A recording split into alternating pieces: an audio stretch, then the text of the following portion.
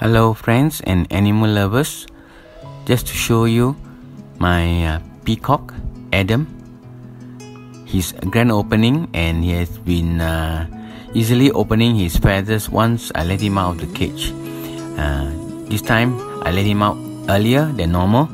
Usually it's about lunchtime I will let him out, but because I want them to mate, so I will let them out because they have more space. And trying to film them making out, but not successful yet because sometimes he's a bit shy, and I don't have that much time to actually wait for the action. So just to show you how he usually when he let go with his 3 wives around him. One is Eva, one is Baby, and the last one is Adele.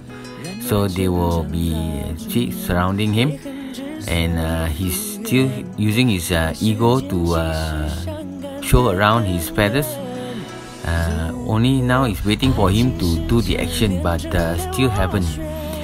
And you can see when the feathers are just right time, it's very nice, opening very nicely.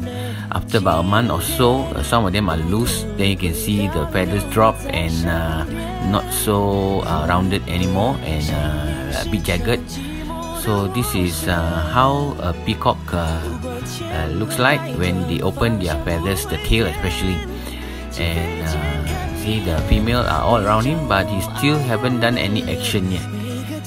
Very action pala.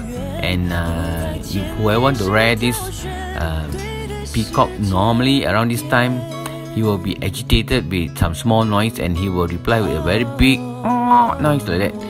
So you can hear already within half a kilometer his noise, very loud. And just enjoy his beautiful feathers that he opened today, this morning, before I start my work. Not start my work, start my cooking for the family. And you can see he's waiting. Next, I'm showing you this Taiwan, they call it Taiwan passion fruit. Much bigger size than the normal passion fruit, and the flesh tastes like honeydew, and the seed is sour sweet, is very nice. You compare the size of the normal passion fruit and his passion fruit. And now I'm showing you some jasmine flowers. This is a very special type, longish white flowers, and have many bees coming to take the nectar and honey. And now showing you my cooking, which is a curry fish head for today. First you have to fry all the rempas, all the leaves first, and bunga kantan, and then with tomato. And last one you put in the fish when the curry is hot, and after putting the fish, then you put into, from the kuali you pour into a pot, and from the pot, when about 10 minutes when the fish is cooked, then only you put in the bendi, so that the bendi will not be so soft. It will be just nice crunchy. Yeah, enjoy your day. Have a great day ahead.